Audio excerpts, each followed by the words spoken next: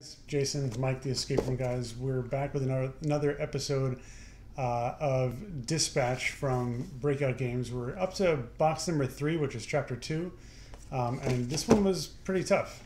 Yeah, this is the On the Run series, which is their monthly subscription game. We did pretty well with chapters 1 and 2, and it's now a year later since we've completed chapter 2. Life gets in the way. But we kind of blew through the first two.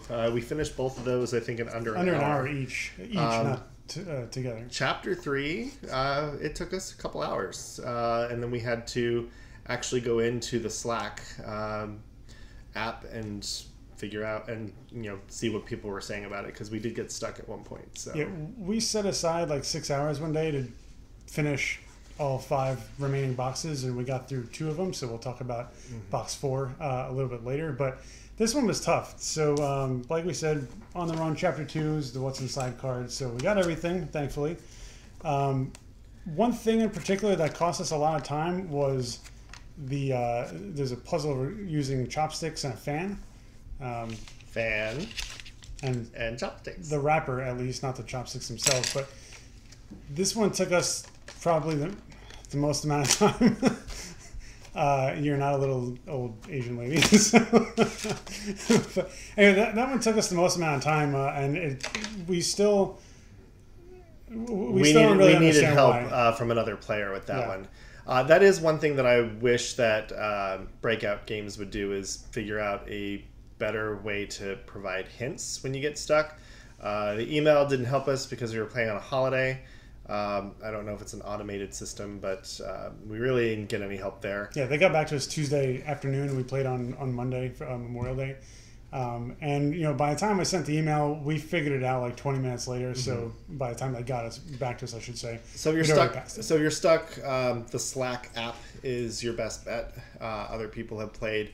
There are also Facebook groups that you can go in and join and ask for questions. I would do that now, just because if you're playing and you get stuck, it does take a little bit of time for your request to join the group to be accepted. So if you're in the middle of playing and you get stuck, you're kind of screwed.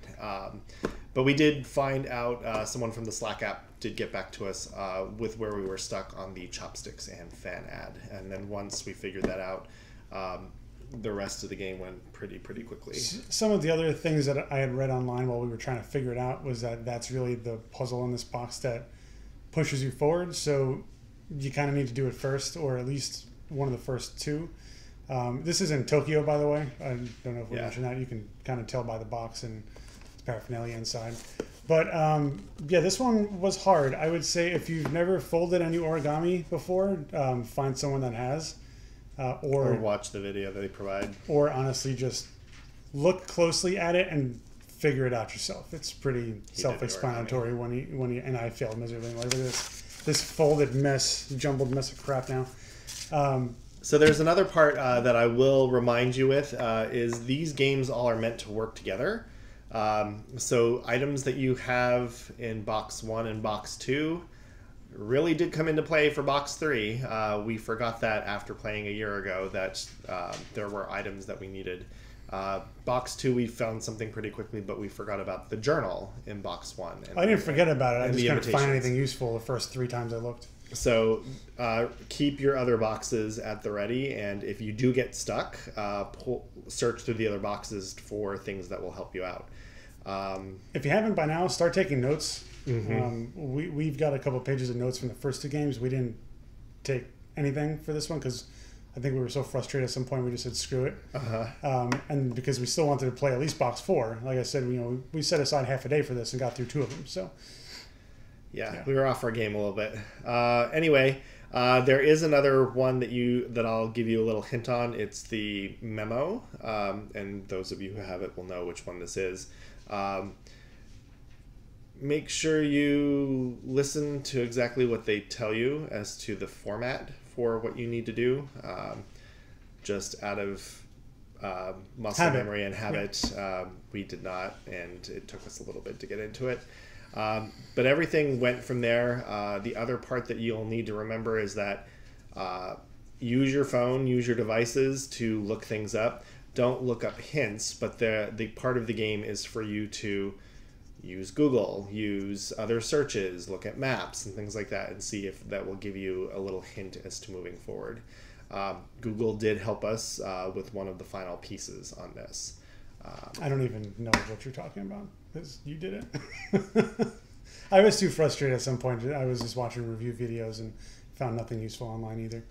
So we didn't want to give away any spoilers either, but look at everything very carefully and make sure you do have all the pieces. Use the checklist when you first start using this. And yes, there is something in this box that you do not need to use, so it will carry forward. Just keep that in mind. If you realize you didn't use it, you weren't supposed to. And that is by design, apparently. Yeah. So that's about it. I'll say this one was tough. It was, and this time it was just the two of us. The last time we played the first two, our friend Mark was with us.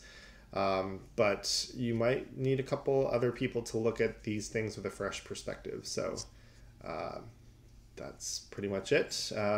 We'll go on to box 4, chapter 3 in a couple minutes. They started with a 0 numbering system, so it's throwing off our vocal patterns, for lack of a better word. Anyway, We'll catch you in episode 4. See ya.